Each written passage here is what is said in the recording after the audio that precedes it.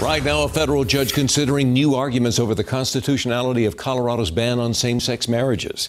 7 News reporter Lindsay Watts found that for one Boulder County clerk, this fight is déjà vu. She was the first in the nation to issue marriage licenses to gay couples 40 years ago.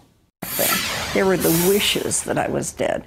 There was the assumption that I was lesbian. Cleela Rorix was 31 then. And I turned 71 tomorrow. She says she was naive not to expect the hate that came with giving marriage licenses to gay couples in 1975. They said I was going to lower property values, that all these homosexuals are going to flock to Boulder. Perhaps even more surprising, that history is now repeating itself in Boulder as County Clerk Hillary Hall allows gays to marry against orders from the state attorney general.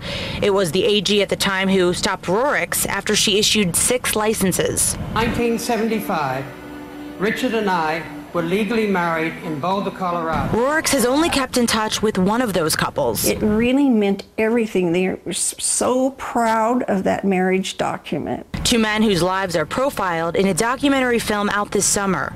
Australian Tony Sullivan is still fighting to become a U.S. citizen based on his marriage to his American partner. I had expected to be extremely emotional watching this film. Rorix was at the premiere in Los Angeles. By the time I got from my seat to the stage, I realized I'm just pissed off. I'm pissed off that this has taken so long. 40 years later, her anger and hope are still there.